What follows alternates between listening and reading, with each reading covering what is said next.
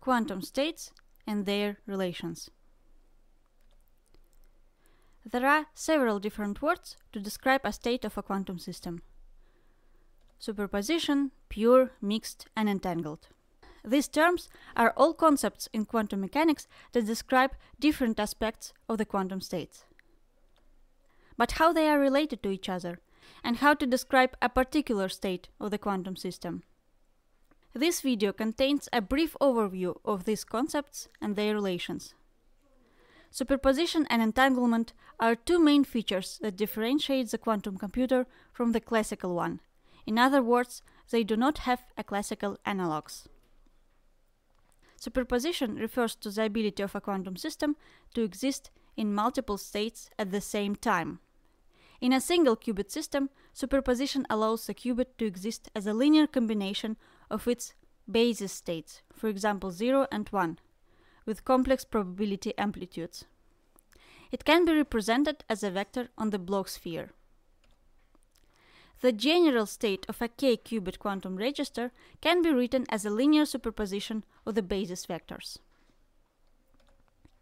Entanglement is a phenomenon where the quantum states of two or more particles become correlated and interdependent.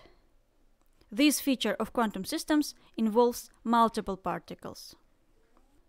By definition, a pure state psi is an entangled state if it cannot be written as a product of the states of individual subsystems.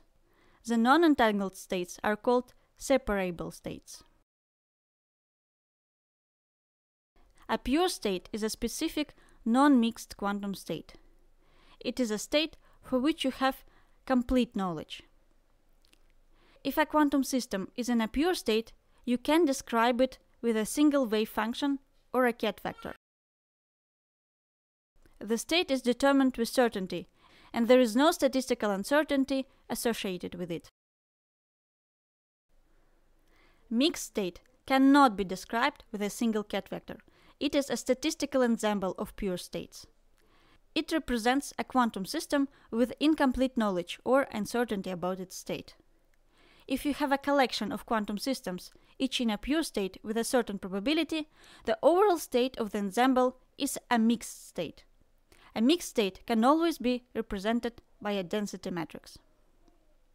The criterion to decide whether the state is mixed or pure is a trace of the square density matrix. For the pure state, the square density matrix is equal to the density matrix itself, and the trace of the square density matrix is equal to 1. For the mixed state, the square density matrix is not equal to the density matrix, and the trace of the square density matrix is less than 1. So, how all these terms are related to each other?